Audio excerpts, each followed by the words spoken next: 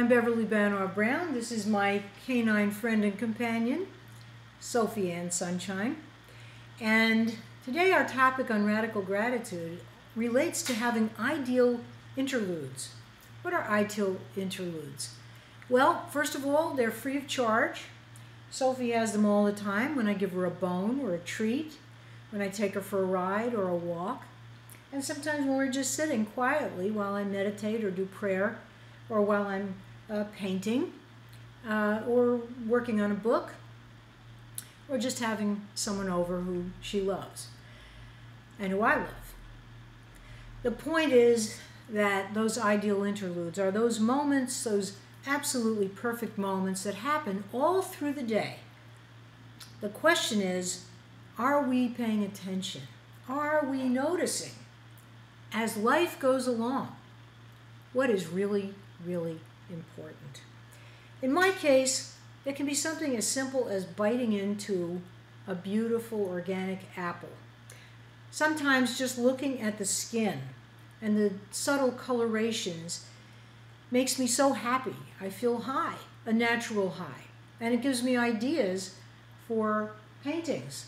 It gives me ideas for more creative projects. Sometimes it's an awareness that I feel the presence of angels. And sometimes it's something as simple as taking a piece of bark from a palm tree and painting on it. I don't know if you can see that properly at the moment, but this is a sunburst that I did a little while back. I use acrylics and watercolors, and I varnish it with a water-based glaze. And when I'm doing that, when I'm creating these paintings, I call it co-creating because I'm bringing it through from spirit. I'm just a messenger. I'm in a zone of such happiness, such relaxation. The world drops away and there is no time. And whatever I might have been worried about or however tired I might have been feeling, it just goes. It's not real because I'm in that state of absolute bliss and love and divine flow while I'm doing all these things. And so basically, the message today about radical gratitude is that radical gratitude grows exponentially as we identify those ideal interludes, those instants when we can look at someone we love and just savor their essence.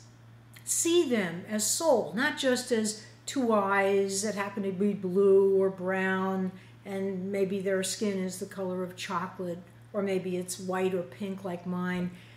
No, it allows us, by setting the intention to go further and deeper with what we're observing, to really let ourselves just be with the process of life. Okay, Soph, you can get down.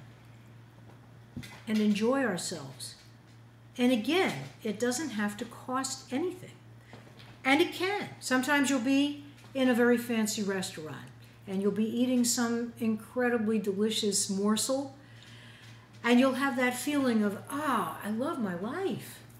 I love the taste of this. I love the fragrances in this place. I love the music that's on in the background. Whatever it is. For each of us, it's different at different times in our lives. The important thing is to cultivate that habit pattern of noticing, of being with it, of allowing it to thrive and expand. Ideal interludes. My wish for you is that you have them, as I do now, after years of getting used to noticing them and appreciating them deeply, all through your day and all through your night. I'm Beverly Banov Brown. If I can help you with this in any way, please feel free to leave me commentaries. If you've gotten something out of this, but it feels favorable, please leave me a like. And if you want to connect with me more personally, you're free to email me at coachhq@gmail.com. That's COACH, another H, a Q @gmail.com. I love hearing from you, and I always make an effort to reply as quickly as I can. Bye for now. Until next time.